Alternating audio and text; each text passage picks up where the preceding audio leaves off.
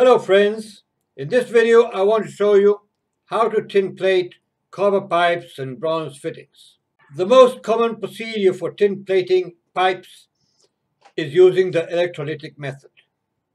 However, when we're working in the field, in someone's home, we can't use this procedure with all the chemicals involved and so on. It takes long to do it. So we have to apply a method I call the emergency tin plating method. Imagine we are working in a client's home, in his kitchen or bathroom, and we make a big mistake. We chip off the cover, the plating cover of a fitting, of a brass fitting or a copper pipe, or some part of his hardware there, and this mistake is very visible. It chips off the silver cover and leaves the base metal below, the copper or bronze base metal in view, and you can see it. If the client is a stickler for details, we will be in real trouble. He'll go mad, he'll scream his head off. How can you be so incompetent, you rascal? You've ruined my kitchen, my things, my home, you've ruined it. In that case, we only have two options. Either we go and buy a replacement for our mistake, or we fix it as best as possible. Now, I haven't done this for quite some time, so I'm not very sure which will be the outcome. Let's see.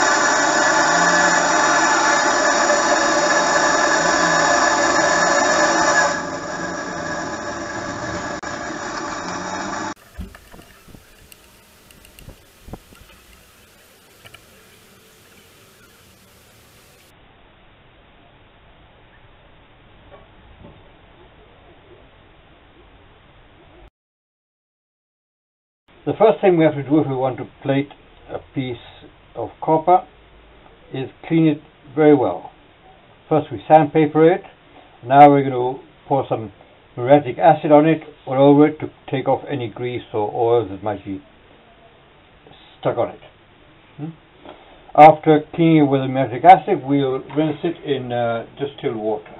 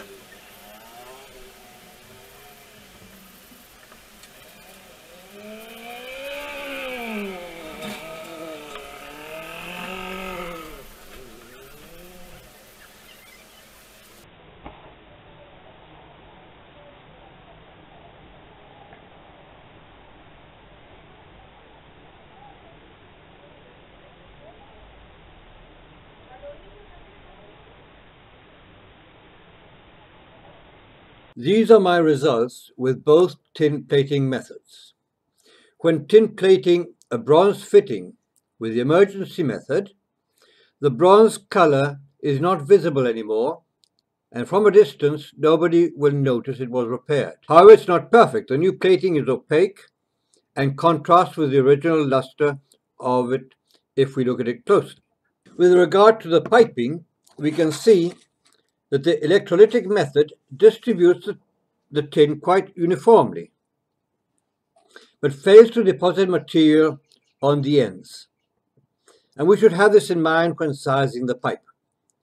Also, it didn't deposit tin under the cathode wiring, and in general, it has a copper hue that shows that not enough tin has been deposited, and this after an hour with 4.5 volts. With the emergency method, there are some streaks of solder or tin along the surface, but it covers all the length of the pipe and shines quite nicely.